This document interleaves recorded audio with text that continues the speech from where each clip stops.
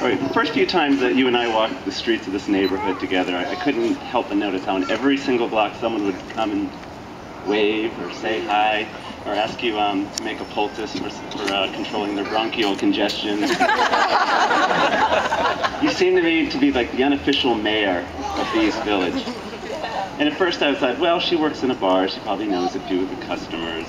And yes, that's partially true, but then the more I spend time with you, I realized that there's so much more to it than that. The majority of the people that you were talking to and saying hi to were the local people, the community here, which you were such a strong part of. You'd forged these amazing relationships, long-lasting friendships. And it's apparent that you're truly a caring person and one who takes relationships very seriously. People take to you so easily, they just want to be around you, to get advice from you, just to talk about life and just witness your contagious smile and your passion for life.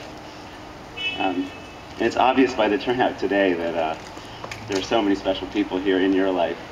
And I'm so incredibly fortunate to know you and to love you and to finally get to marry you.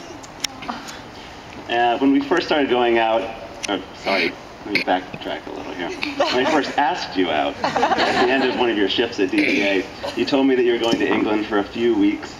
But you know, I knew where to find you. And that meant I had to come back again a few weeks later and ask you out a second time. There's more stress involved and the possibility of rejection. I mean, who knows? And a lot can happen in 2 weeks. You might have met someone while you were in England. Or you could have come to your senses and realized I was just another creepy beer nerd. No offense to Matthew Etzel.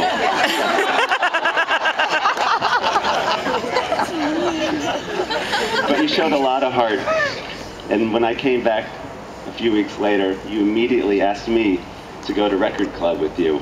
And for those of you who don't know what Record Club, it's kind of a monthly meeting of creepy music nerds.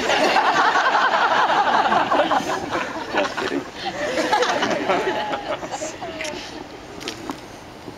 So, I didn't want to have my musical tastes judged so quickly, so we compromised and went to the film forum and saw Gary Cooper's High Noon, early afternoon one. We had plans later, each of us, so we knew it would be a quick date, just get to know each other a little bit, and it went fantastic. And I highly suggest that kind of date. Schedule something later, so you have a timetable where you have to leave.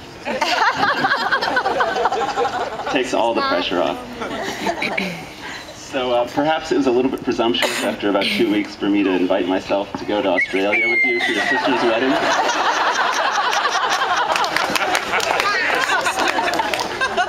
But I knew that we were right together, and risking my employment to go on this adventure with you around the world seemed like the most natural thing to do. It was an incredible 2 months. We spent every minute together. We really learned a lot about each other. It was fantastic. And just showed we really belonged together. Everything was just so comfortable and loving that early. And in the 4.5 years of our relationship, I've learned just what a beautiful person you are on the outside as well as the inside. You care so deeply for the people around you and for the earth and for our future. And you've made me incredibly happy. I never felt such genuine love before in my life. And I'm so excited for every moment that's going to come in the future with us. And so, Sacha Jones, I love you dearly, and I vow to love you forever.